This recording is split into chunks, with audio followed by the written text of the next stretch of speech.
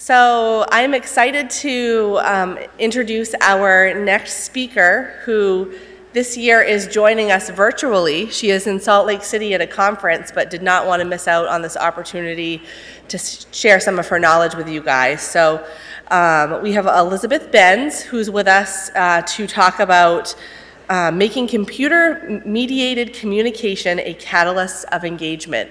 So for the audience, it's important for you guys to know Elizabeth is going to be able to speak to us, but she cannot hear us.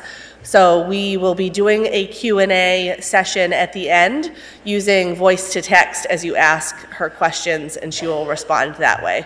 So please bear with us through the technology as we kick this off, and welcome Elizabeth live from Salt Lake.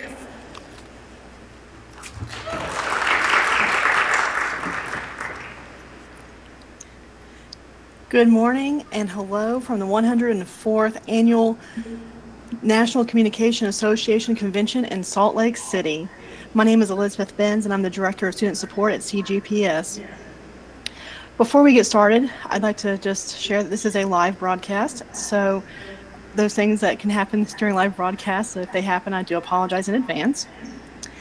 And first, a very special thank you to Megan Saul for all of her hard work and technical assistance with this presentation. So we're going to talk about making computer-mediated communication a catalyst for engagement. Computer-mediated communication is the foundation of online education. While we know how to use the software and the tools, do we really know what effective computer-mediated communication really is? And do we understand the why? Understanding the why will help us make computer-mediated communication a catalyst for engagement. For today's discussion, I'll be referring to computer-mediated communication simply as CMC for convenience. For online students to have a rich learning experience, it is important for all online education stakeholders to understand the how and the why of this kind of communication. Effective CMC leads to social presence, trust, collaboration, and engagement. Furthermore, understanding this communication method can give online graduates and online higher education professionals a workplace advantage. As you can see, and as you already know, discussion on classroom technology is nothing new. Unfortunately, these discussions typically center on the latest, shiniest platform and not necessarily the human behavior associated with it. So why is this important here? Well, CMC is central to online learning. We build identities and social presence in online spaces. And we prepare students for increasingly CMC work-based environments. And CMC is not neutral. So to quote CMC scholar Wale Oni of the Osun State University in Nigeria, CMC, of course, is not just a tool. It is at once a technology, a medium, and an engine of social relations. It not only structures social relations, it is a space in which these relations occur, and the tool that the individuals use to enter that space. So CMC is an umbrella term for all kinds of interpersonal communication. It is different from other mediated communications because of the human-to-human interaction is interactive. One is both a sender and a receiver, acting simultaneously as a source and an interpreter. Because the interaction is personal, the message can consist of anything that two people would want to discuss. As a result of this interactivity, feedback naturally occurs, sometimes through real-time messages, such as text messaging, and other times through asynchronous patterns, such as discussion boards. We really must examine both the intended message meaning and the emotion of the writer, the sender, and the perceived message interpretation and the emotion of the receiver, the reader, to determine if the communication is successful. It is that intention and interpretation that removes the neutrality from CMC.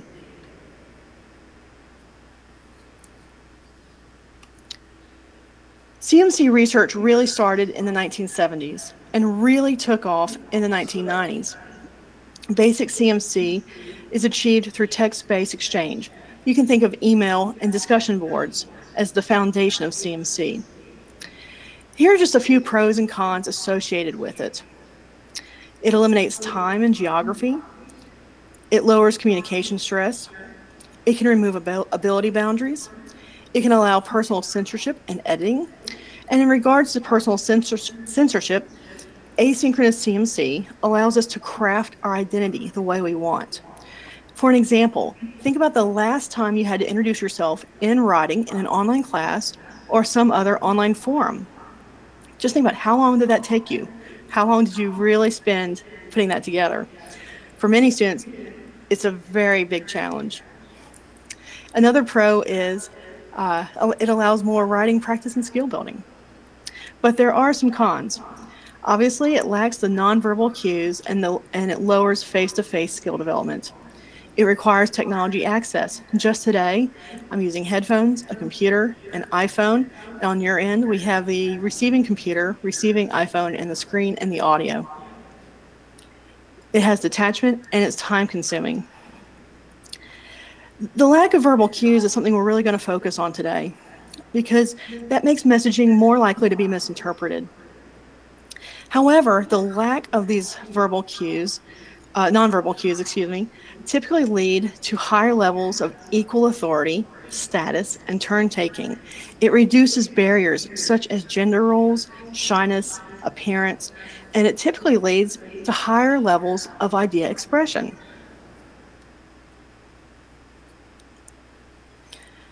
CMC is a massive discipline in the field of communication. And what we're going to be talking about today is simply just a sample, just a very basic introduction. There's 4 theories I'd kind of like to introduce you to this morning.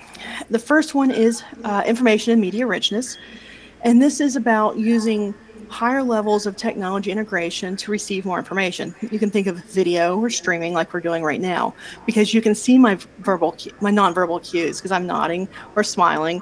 And when I get questions, I might be thinking quizzically.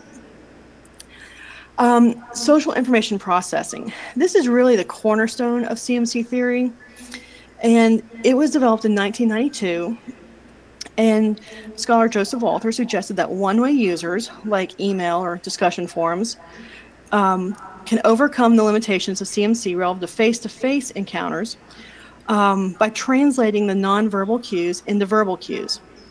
More questions and disclosures are used, language is varied, and symbols can come into play. You might think of emojis. Lately, GIFs have come into the picture.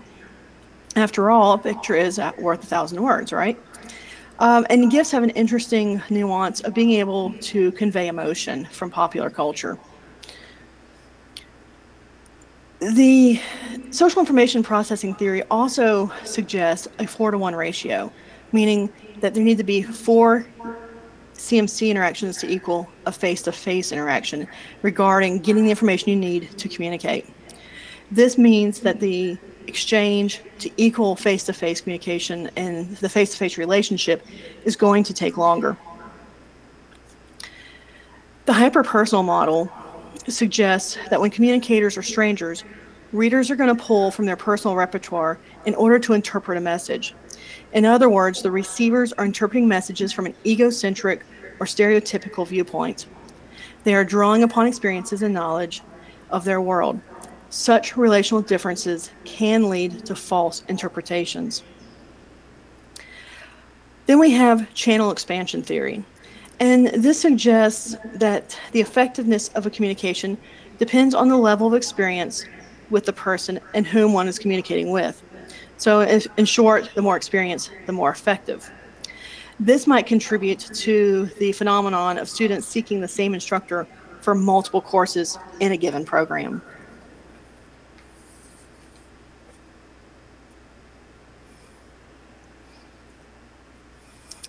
So CMC leads to several things, and this is where it really comes into play for us as higher online education professionals. First, we're going to see improved grammar and writing, because when students are not graded, even when students are not graded, they're going to write better because that is their only way to convey their competency. They don't get to convey that competency in any other way, like nodding their head or simply that acknowledgement to the instructor. You're also going to see more interactions than perhaps you would in a traditional classroom. They're trying to develop presence. And because of that presence, the students are going to expect the same of the instructor. And we need to be mindful of person-centeredness. The lack of nonverbal cues requires extra care when addressing an individual in order to build a personal connection and to manage and reduce that uncertainty. I think we can all relate to writing that email and thinking, is this going to be interpreted the correct way? In a study by the National University of Malaysia, students reported that CMC was an ideal platform for generating new ideas. It was because of the time the students had with the message. They were able to read and comprehend the critique and the comments of their classmates, and then they were able to generate, expand, and complement their scope of ideas. They identified more criteria and studied each more deeply. In short, they were able to widen the range of their thinking, and it also allowed them to build stronger counter-arguments when needed.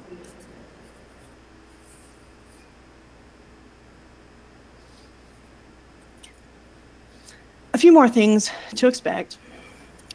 Communicator motivation.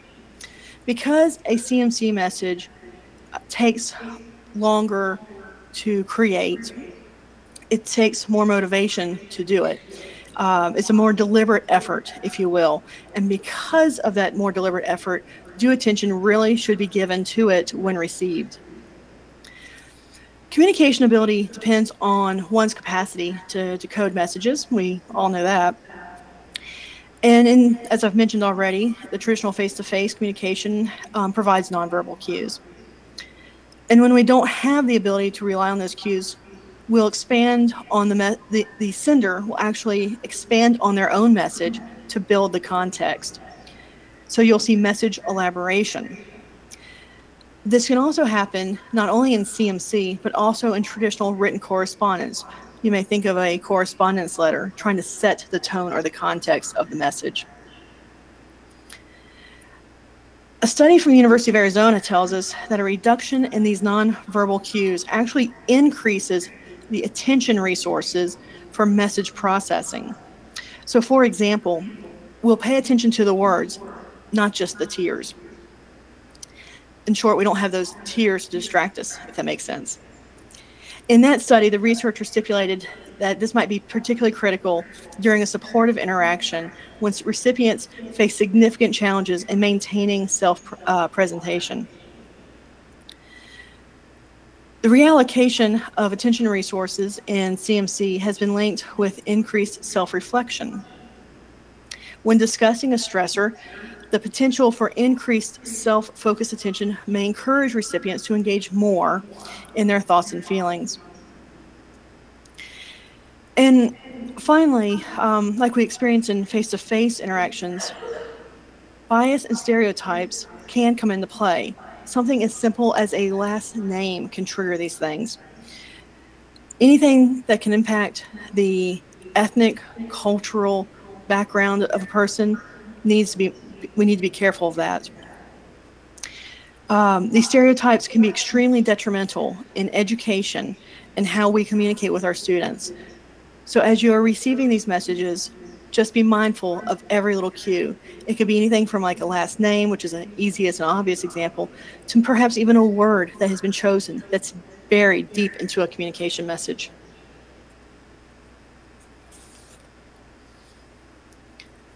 We can also expect in CMC to have an unwarranted interpretation confidence.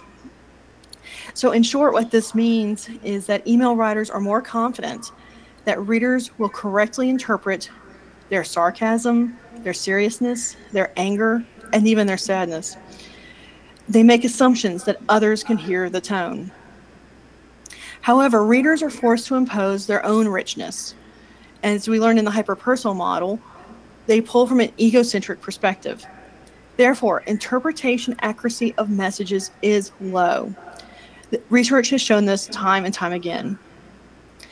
Of particular interest is some new research is actually showing that familiarity between communicators, even a face-to-face familiarity, is making no difference in message interpretation. So we need to be very careful, and this is what, again, makes CMC a non-neutral communication. Additionally, if an emoji is used, or even a GIF, special attention should really be paid to it.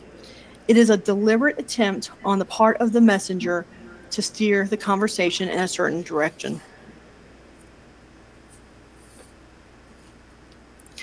So what does this mean for all of us in online education? We really need to increase our presence cues through increased message exchanges. It's really important to build relationships with the students, and as the social information processing theory shows, it takes longer and it takes more interactions. Social information processing in communication disciplines is referred to as SIP. And that's because it takes many sips to be fulfilled. So you can think of a face-to-face interaction as a gulp and CMC as a sip. So we need to make sure we're doing lots of sips in our CMC communication. We need to make sure that our messages are more timely, because that's going to reduce the uncertainty and the anxiety of our partner, our interactant, in communication. We need to really work on using rich media. And this really goes toward the interpretation of messages. And are we interpreting them correctly? Or are we imposing our own egocentric perspective? If we have the opportunity to use video or streaming or audio, that's really important. Finally, and most importantly, we really need to be mindful of our communications. We need to be mindful of our own cues, every last word that we use, and we need to make sure that we're helping our receivers interpret the messages we are sending. As I mentioned, this was a really brief introduction to CMC, and it's one of the largest disciplines in communication. A lot of the current discussion talks about what is a computer. What is a computer? A lot of children's toys now have artificial intelligence. This artificial intelligence is now actually becoming a communicator. So the sender or receiver might actually be a computer. So we're going to take some questions, but before we do, please know that Megan Saul is going to use the talk to text feature when she asks questions. So it's going to take just a second to relay those questions. And please wait for Megan Saul to get to the microphone before you ask, so that her iPhone can capture your question. I hope this introduction to CMC helps you be a better communicator. Only when we have true and effective communicators can we reduce barriers and contribute to learning. Making our presence either as an instructor or a student support specialist must be mindful. So using these little bits of information, I hope that you can make your CMC a catalyst for student engagement. Thank you, and I'm opening the floor to questions. Hi, Elizabeth. It's Richard. I have a question about differences between generations that are digital natives. And again, Megan Saul has the iPhone to capture questions. And generations that were pre-digital. Do we see a difference in those generations' ability to communicate effectively with CMC?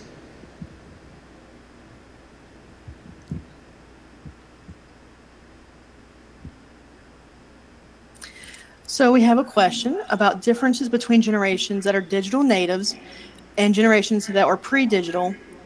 And do we see a difference in generations' ability to communicate effectively with CMC? It's really interesting. That motivation piece really comes into play there. A lot of the research is beginning to show that age might not necessarily have anything to do with it. It really comes down to the motivation of the communicator. Obviously, understanding some CMC theory, understanding how to use the tools can help individuals be more effective at it. but it comes down basically to that motivation.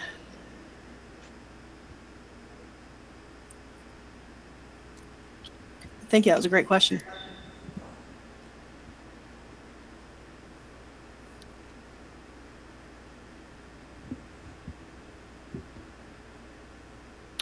All right, so I understand there are no other questions. Again, thank you. This has been very exciting to deliver a presentation to the CGPS Symposium live from Salt Lake City. I appreciate everyone for participating, and I hope that you all have a great rest of the day. And I guess I can say it's time for lunch.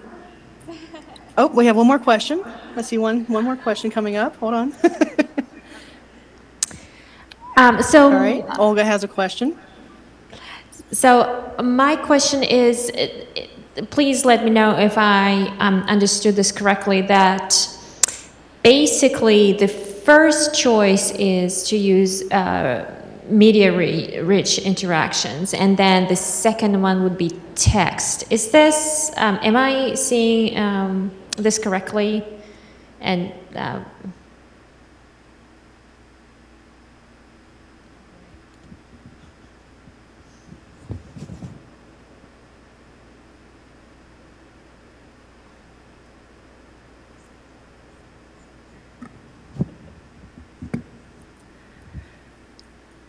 So Olga says, please let me know if I understood this correctly. That basically the first choice is to use media interactions, and then the second one would be text.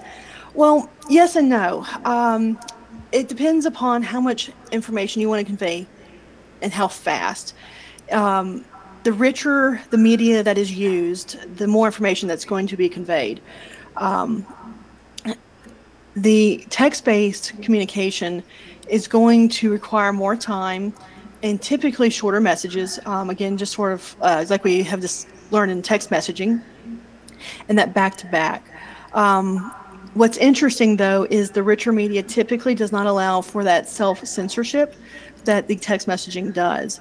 So in terms of working with students, that's one really good thing about the discussion boards, because it allows students to really think about, censor, edit themselves before they go public with it. That is a stark difference than to the face-to-face classroom, where students are having to react instantly.